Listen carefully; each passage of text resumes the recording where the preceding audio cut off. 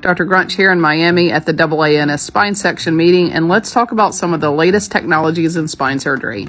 Technology has come a long way in recent years, so let's talk about what I think are the coolest innovations in spine. First up is the Barricade, which helps prevent reherniation of discs on patients that undergo microdiscectomy.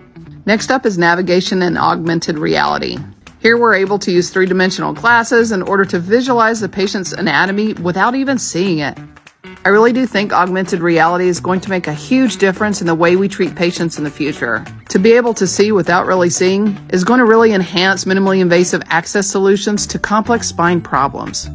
Medication advances to help us better control patients' postoperative pain. Endoscopic spinal fusion is also super exciting, as well as significant advances in how we treat cancer of the spine. Carbon fiber technology is allowing us to place hardware in the patient's spine that's going to allow for better postoperative radiation treatments without any artifact.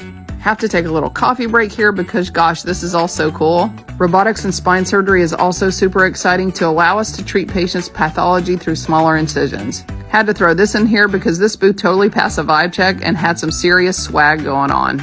Cervical and lumbar artificial discs are absolutely going to be the wave of the future for motion preservation in spine.